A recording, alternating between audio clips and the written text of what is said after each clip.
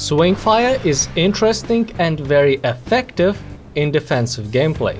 It can launch 2 missiles at an arc, which may offer some advantages or disadvantages depending on situation.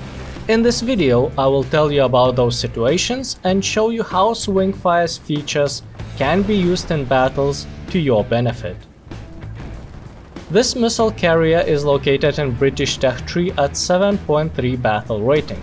Approximately at this rating, tank's armor starts to be less useful thanks to advanced weaponry able to penetrate very thick armor plates. One of the examples of such weaponry is on top of the Swingfire. Anti-tank guided missiles have a heat warhead that is able to penetrate over 500 mm, which can be translated as almost every vehicle you will see in battles. Almost, because in theory, when uptiered, you can meet tanks with composite or explosive reactive armor that could resist these ATGMs, but there are not that many of such vehicles at Swingfire's battle rating, and if you were unlucky to meet one of those, you would simply need to aim at weak spots. Against light vehicles that you will see quite often, ATGMs work even better. Overpressure created by explosion of warhead almost always destroys the tank instantly.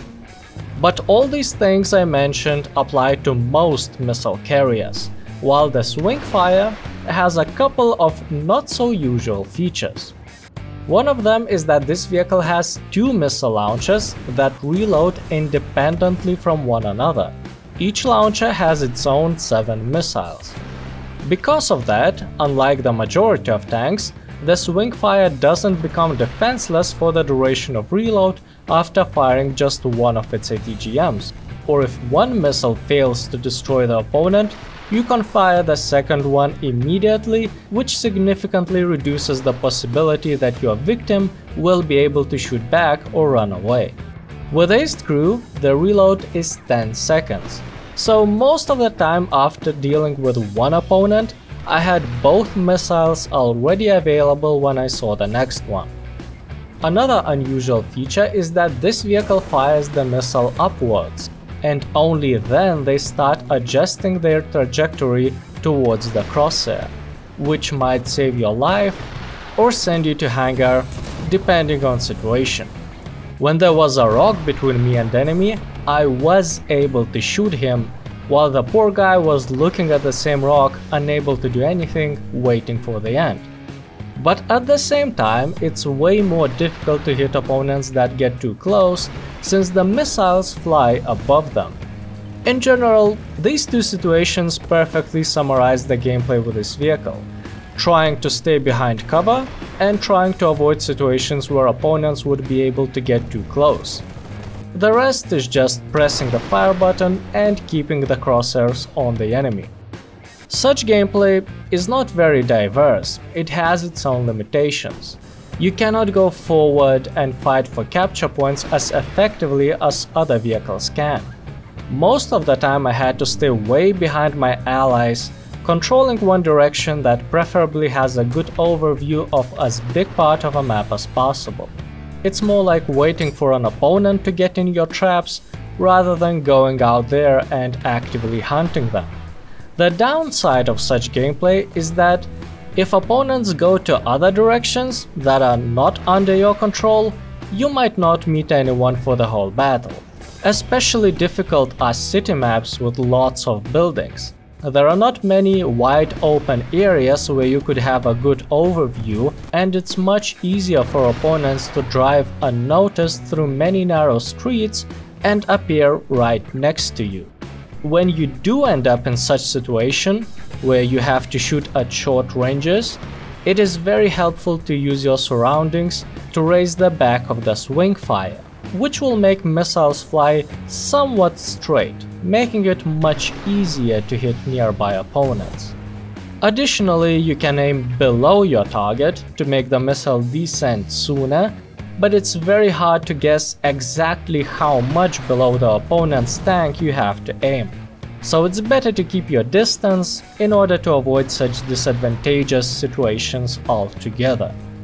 Swingfire's survivability is very low, there are only 3 crew members and armor is made of 10-12mm plates, which means that even high-caliber machine guns can't penetrate it. Nevertheless, because of mostly defensive gameplay, I was able to survive more often than I do when playing well-protected vehicles. It's not easy to be destroyed if you keep your distance and only the gunner's optics sticks out above the cover. At the same time, try not to attract unnecessary attention, especially when planes are flying around. I don't recall a single match where I would be able to survive if the opponent's aircraft started to attack me. That's why, despite having a heavy machine gun, I almost never used it, or it was a last resort weapon against planes when I knew that I'm already detected. Despite having almost no armor, this vehicle is not very mobile. It feels like an average medium tank. The maximum speed is 52 kph, but it's only reachable on roads or when going downhill. The reverse of 9 kph is also nothing special. Considering that I was staying behind allies, and just like majority of missile carriers I had to be stationary to be able to fire ATGMs, the mobility never became an issue. On a good note, Swingfire has neutral steering, so the vehicle can maneuver or spin in place quite fast, which is important since you can fire the missiles only forward at around 90 degrees angle. In arcade, it becomes more difficult to play with this vehicle because opponents will see your name tag and expect missiles from your direction, so they will be shooting down your ATGMs with machine guns quite often. Or if they are playing hull down and the distance is big enough, they might have enough time to hide behind a hill by the time your missile reaches them. Additionally, tanks will benefit from having penetration and ballistic indicator, while the Swingfire doesn't even have it in arcade. Furthermore, there is no way to hide from planes. They will see Swingfire's name and know that it can be easily destroyed. Being more mobile is the only noticeable thing how this missile carrier benefits from arcade game mode, though considering that it has to keep some distance from opponents, it's not the most useful thing anyway. While all your opponents, in addition to mobility, also get faster turret rotation, penetration and ballistic indicator, so they become stronger while this vehicle remains the same. Watching Swingfire's missiles flying towards opponents was satisfying, but I didn't feel contributing to team's victory. Because it has difficulties hitting targets at close range, I was staying way behind teammates, and because of that, wasn't able to impact the situation on capture points. The ability to shoot over obstacles is useful in defensive gameplay, when you find a good, suitable cover and stay here. If you have to move somewhere, missile's trajectory just makes it harder to hit opponents. Of course, 2 launchers are very helpful.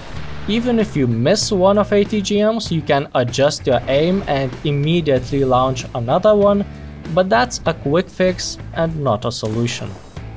I would rate this vehicle 5 missile launchers out of 10.